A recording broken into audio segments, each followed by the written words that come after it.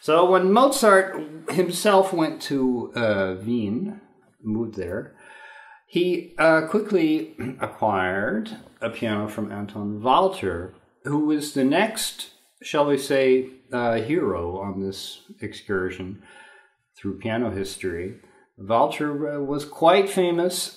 He was regarded in 1796 by von Schoenfeld in the, what's it called, Jahrbuch des Künstlers, 1796. Walter was regarded as the first and still the most famous in Vienna for his pianos, which were very reliable, very big sounding, and you could play loud and fast, which is not necessarily a compliment, but this is a partisan.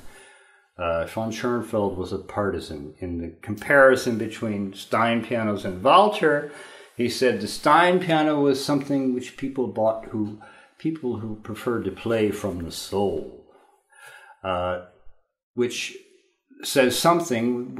He's just trying to color the atmosphere to suggest that his friends, the Stein family, were actually better builders. But what it does say, this comment, is that there were two distinct styles even then, both equally popular.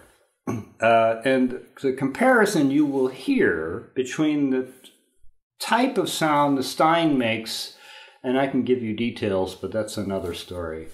The Stein is a more articulate instrument. It's very fast little hammers, and you will hear that the texture of sound is more transparent, and it's just very sweet sounding. The Walter piano is more robust, is fuller, you could say proto-romantic sound.